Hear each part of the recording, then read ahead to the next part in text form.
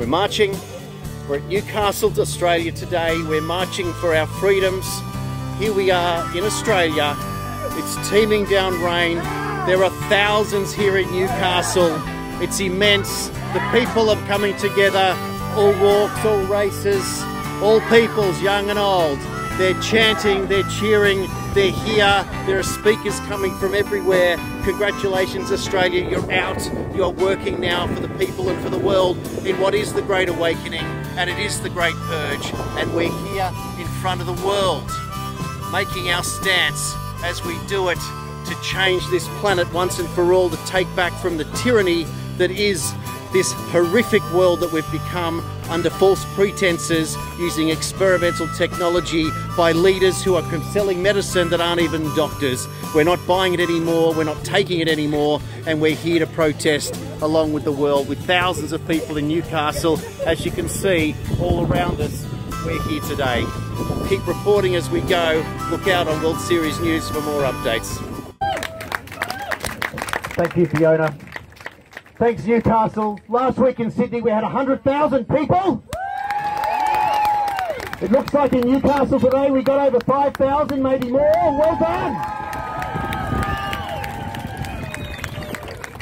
In my hand here is a Freedom of Information request to the TGA, and it inquired as to what data that organisation looked at before granting provisional approval for the Pfizer vaccine. And I quote, "The TGA does not hold individual level patient data in relation to application for provisional registration." They didn't look at a thing. They took the FDA's guidance, which makes them non-independent. The head of the TGA is a Professor John Skerritt. He's not a medical doctor. Can you believe it? The head of the World Health Organization, to whom all world governments are subservient to, Dr. Tedros, is not a medical doctor. He's a PhD who wrote a paper on malaria in dams in northern Ethiopia, and 3 times covered up cholera outbreaks in his home country of Ethiopia. These are the clowns that they put in charge of the world's health. And Bill Gates.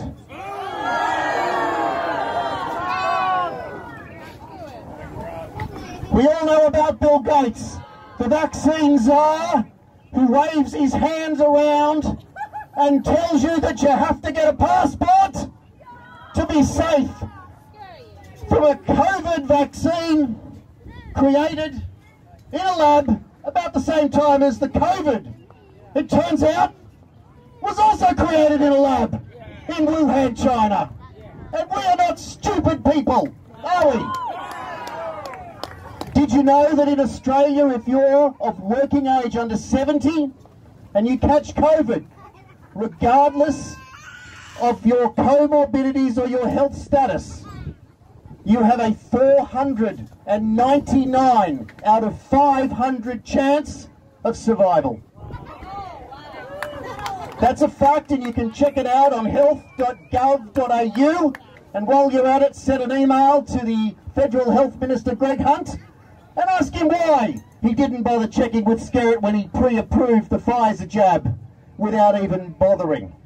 Now, just to end this quick chat to all of you, I just want to do a comparison between Australia and Nigeria, just so you get some perspective. Australia has 26 million people, Nigeria has 216 million people. We've had 1,978 COVID deaths, and big Nigeria's had 2,970. We've had 47 million tests, they've had 3.5 million tests. Our GDP per capita is $70,000 a year. Theirs is $3,500. We are sitting at 85% double jabbed. They're sitting at 3%.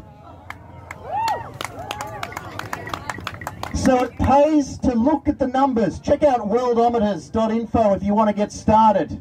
It's not hard to read the numbers, but you're all here because you already trust your gut and you already know what you know. But we are an army building of people choosing peace. Just before I came on, I was on a live broadcast with Sasha Stone, if anybody knows who he is. The subject was genocide in Australia, and 5 people from the Indigenous community, including David Cole, were on it. David reported that from the Northern Territory, the funeral parlours are so full they can't bury the people quick enough. This is from the jab, it's not from the virus, because they told us only 9 people in Darwin have got it. So we know what we know, and it's time that we continue to build these numbers, and it's the only way that we get to take it back. But the Great Awakening is also the Great Purge. And unfortunately, we're going to have to ride it out the way that we do. But look at us here. Planet Earth is watching us live right now. You're all being watched in a way. So if you can put your hands up and wave to the planet.